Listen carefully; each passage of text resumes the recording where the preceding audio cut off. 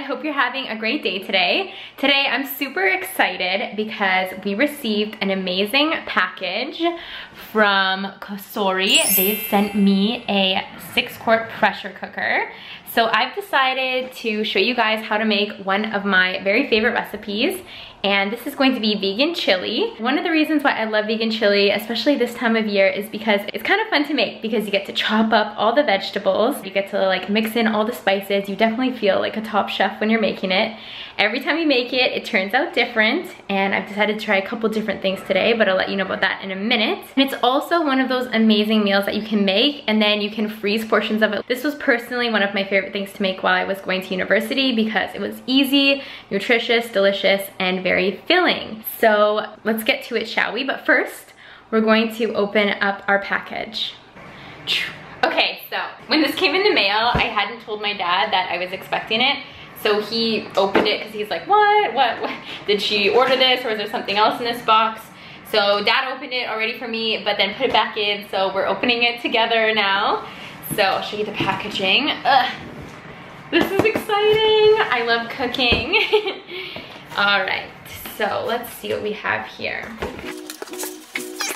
We have very nice glass lid so I can see everything being made. And all right, there's the plastic here, and I'm gonna pull it out right now. Ugh. Wow. This is pretty heavy duty. I'm excited. It looks like there's also some recipes in here. Let's plug this baby in. Okay, so I think I was a little ambitious when I said like let's go plug it in, because obviously we have to open it up more and clean the inside. So upon opening it up, there is some more in here. It looks like we have 2 different scoops. One's a little bit more of a ladle style, and we have some what looks like a steamer in here. It's pretty heavy duty. And of course the buckets that we need to wash before we decide to put any food in there. Okay, so upon reading the instructions of how to set this up, I'm gonna tell you guys how you can make, or how fast you can make some of these things.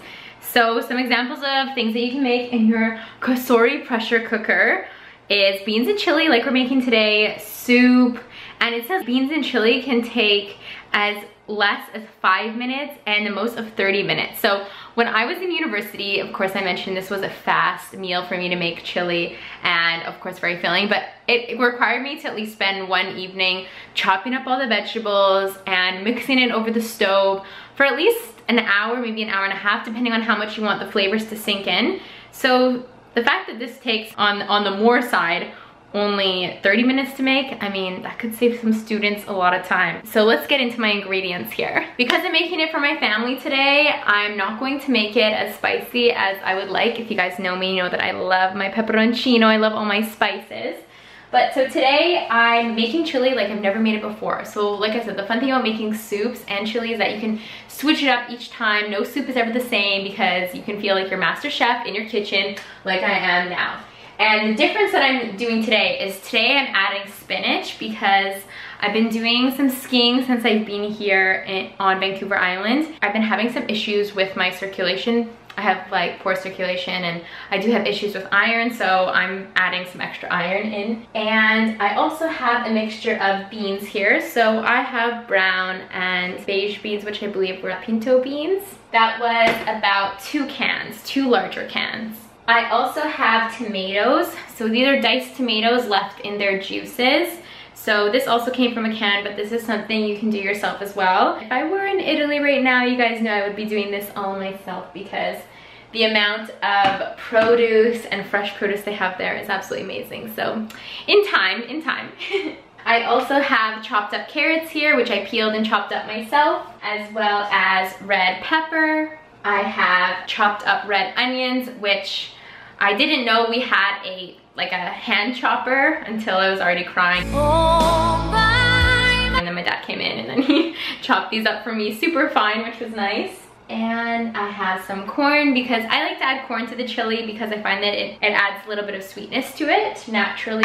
That is, natural sweetness, that's what we want to go for. And garlic, one of my very favorite flavors ever. To top it off later, I have cilantro here, or coriander as some people like to call it. And I do have an array of spices. So this is where it gets kind of fun. You can taste test your own chili and see what you like to add. So I just have a few of the most popular spices to add to chili to show you guys today. So this is a bay leaves, paprika, medium curry powder, cumin, and a chipotle chili pepper spice. So yeah, I mean, let's get to the fun stuff. I washed the pot and the lid, so it's looking super shiny and sparkly. So I think what we gotta do is we just add all of our ingredients in. Okay, so when starting out with chili and most soups, what you're gonna need to do is saute a couple things first. So this means adding a little bit of oil and letting things like garlic and onions brown and soften up a little bit. So what I'm going to be doing is placing those ingredients that need to be sauteed first in here, then placing them into the pressure cooker for a small amount of time to saute themselves before we add all the rest of the ingredients.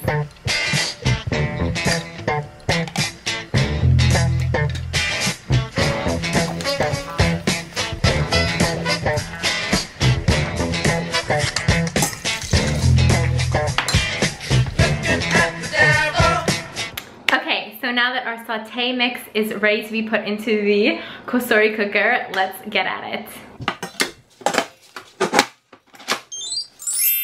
Okay, so now we are going to go to saute.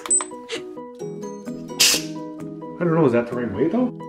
Okay guys, so it has sauteed, and like you saw, I just asked my dad for some help because he was here and that's what dads do. So now I'm going to add all of the ingredients in, and then we get to use the special chili button to make our chili.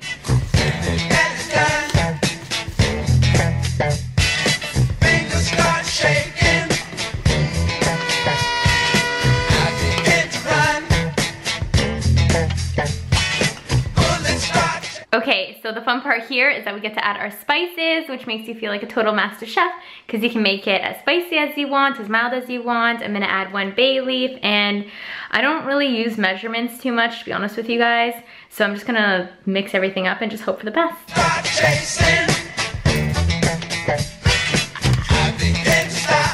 So as you can see, this mixture is very much veg, and I'm going to need to add some liquid in here. So you can use vegetable broth or whatnot, but I'm just going to be using water.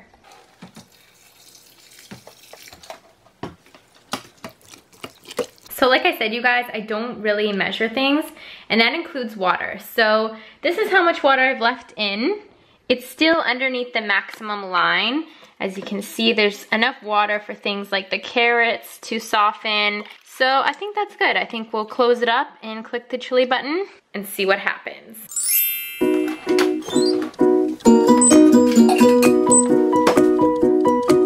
Okay, so while the chili cooks behind me, it said it was going to take 11 minutes to cook, so that's super exciting. It's making a little bit of noises right now. I think it's actually almost done because I just finished doing the dishes, so perhaps we're getting close to time's up here. But I want to tell you guys, I just manifested some money yesterday, and I think the story is pretty cool, so I'll tell you it. As you guys know, I'm currently in the process of going back to Italy, so it's not the cheapest process, let's say that. There's a lot of expenses that come along with applying for the visa, and so it's getting a little bit loud. Did you make that noise or did they make the noise? What do you mean? What noise? That steaming noise, was that you? No, the machine did. Don't touch it? Oh, yeah, it said leave it for 15 minutes. Okay, so I'll leave it. Just leave it. Okay, so I'm going to leave it. And okay, let's get back into the story here. I am in the process of applying for this visa, which I have to go to Toronto to do, which I'm heading to Toronto in a couple of days. I had a lot of expenses that come with applying for the visa. This is enrolling and paying tuition for my education over there. This is putting money towards accommodation over there.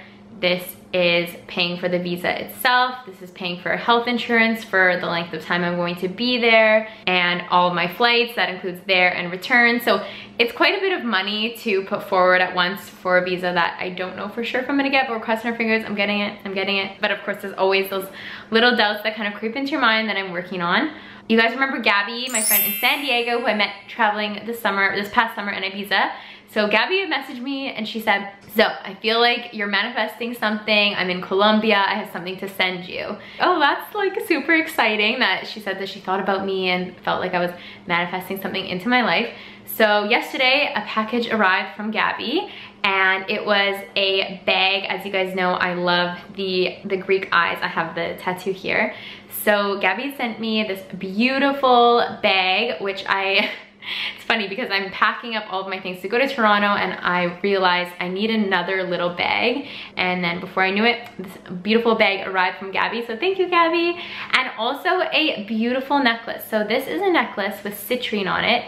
And if you guys don't know, citrine helps you to attract money and wealth and abundance into your life. The fun thing about this necklace is when it arrived, it also arrived with another letter for me, which was a check from Kindle, which I was under the impression that I wasn't going to be receiving any more paper checks from Kindle as they've moved everything towards direct deposit. The check in the mail for $111 USD, which is super unexpected, and also lucky numbers 111 to be placed all together like that. So yeah, I guess this little necklace was attracting some funds along the way. So later on this evening, I'm going to go deposit it. There's just one, oh, I think maybe she's done. And she's got an 11 right there. It's pretty lucky. So anyway, so that's just one of my little stories to share with you guys. And I hope it inspires you, because you never know when you're in the process of manifesting money where this money could come from, because I was under the impression that I was no longer going to receive any checks from Kindle. So that's pretty cool. And it arrived when I feel like I needed a little boost of encouragement. So we're going to turn it off, let the steam out, and then see how our chili is doing. I'm going to unplug it just to be safe. Okay, now we can open it.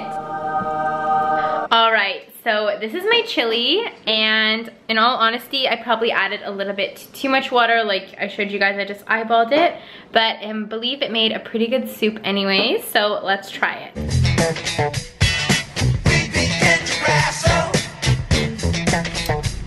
Buonasera, amici. Just in the car with my dad. We just dropped my best amor off at her home, and we gave her some soup to go because she really loved it, and I know she was the only one to vouch. Sure, it's good, really good. It's really good? Yes, it's really good. Thanks, best amor. My dad's sitting here beside me. Everyone loved the soup, right, Dad? Don't worry, I won't film you, you can answer. Super good. It was so good. Everyone had a second helping, except for Drake, my little brother, but he doesn't really like vegetables, but he did eat the majority of the soup, and he said it was pretty all right. Sorry for the lack of light here. We're coming up to a street light. Here we go. So like I said, we are on my way to the bank now to deposit my manifested check.